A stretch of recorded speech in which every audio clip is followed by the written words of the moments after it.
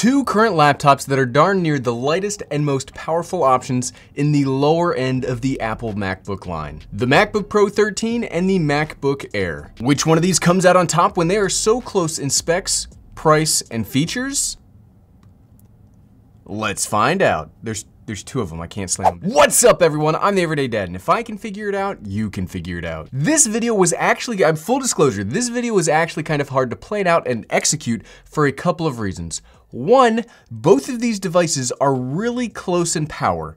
Maybe not specs, but when you normalize the price, when you spend the same amount of money on both, you get very similar capabilities out of each of these computers. And two, that price, they are within really close reach of each other, if not identical when you spec them similarly. But despite being so close, they are actually strikingly different, and that shouldn't be a surprise as they are targeting vastly different audiences. Let's start off with the biggest differences between the two devices, and that comes from the internals. The MacBook Air 2020 comes equipped with the 10th generation Intel processors across the line. This base model, which this is the base model, has a 1.1 gigahertz dual-core i3 chip with 8 gigabytes of DDR4 RAM. And it comes standard with 256 gigabyte of solid-state storage. And you get all of that for right around $1,000. If you do need some more power, you can upgrade the MacBook Air all the way up to a 1.2 gigahertz quad-core i7 chip with 16 gigabytes of RAM and a 2 terabyte hard drive. Man, a 2 terabyte hard drive in such a small computer? The future is definitely now. Like, that's crazy.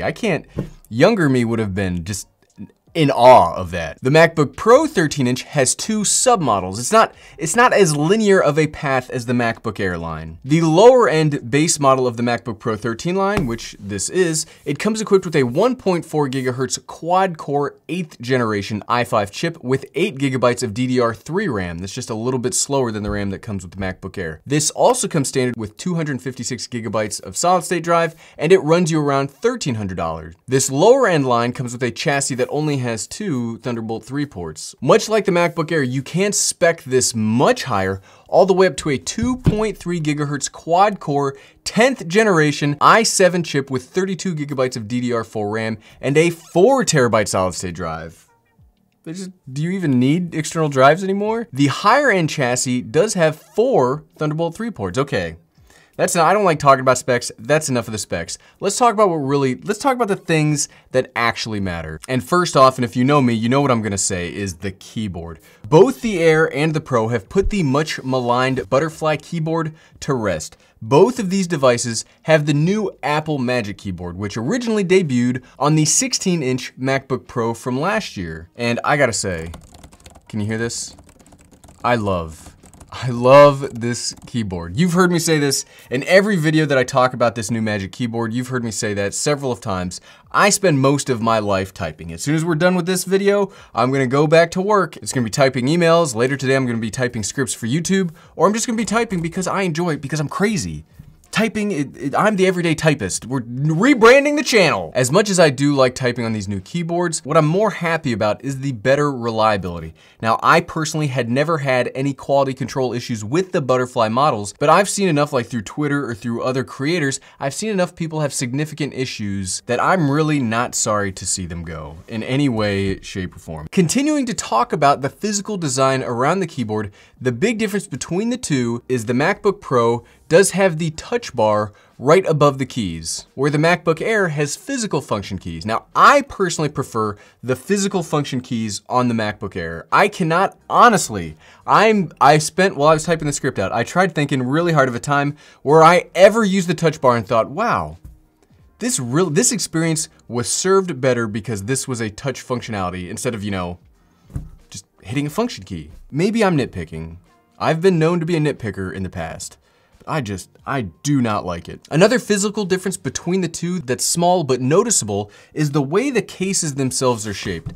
The shape of the MacBook Pro is pretty standard and concise all the way around. The MacBook Air, though, is angled down ever so slightly. And you might not think that this does much, but I do think it makes the typing experience just a little bit better. And we've already discussed ad nauseum how much I like to type, so if you can make the typing experience a little bit better, I'm the big thumbs up. I'll give you 2 thumbs up. One of the negatives about both devices is they both have the same 720p Facetime HD camera, and here's a quick example.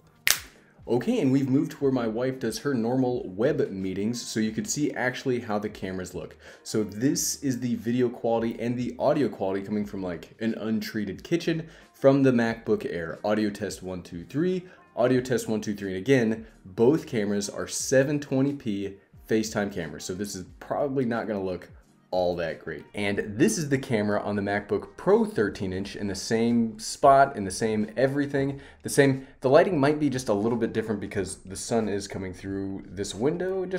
It shouldn't look that much different because they're both 720. I mean, when's the last time you had something in 720p, right? Like, I think the last thing that I had that was 720p was a TV from like 10 years ago. So 720p, kind of old. Really wish Mac would update these to at least 1080p. So yeah, this is the video quality, this is the audio quality out of both computers' web cameras. Back downstairs. When it comes to weight, I could weigh these and tell you that the MacBook Pro 13 is ever so slightly heavier.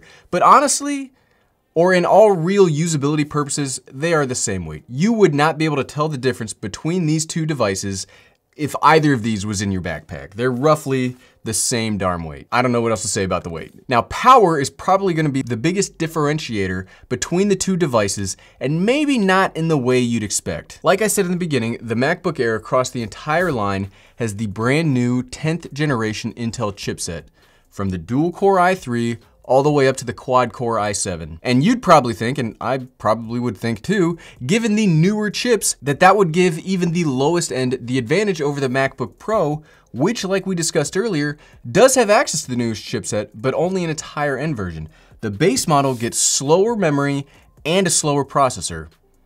But it doesn't though, actually. Leads to the opening statement that these two devices are definitely marketed to and provide benefits to different groups of people, and that's okay. There are plenty of videos out there that will hit you with Geekbench scores and other things which I'm not that concerned about. The hardest process that I run on my computers is video editing for this channel. In those examples, I use 4K 10-bit 422 intra codec files from a Lumix GH5, and those are pretty significant files from both a CPU and a GPU perspective. You can actually watch those tests happen live, as I've got editing videos based on both of these machines. And I'll leave those linked in the description below. Needless to say, the base model i3 and the MacBook Air really struggled to handle the workload using Apple's own Final Cut Pro X.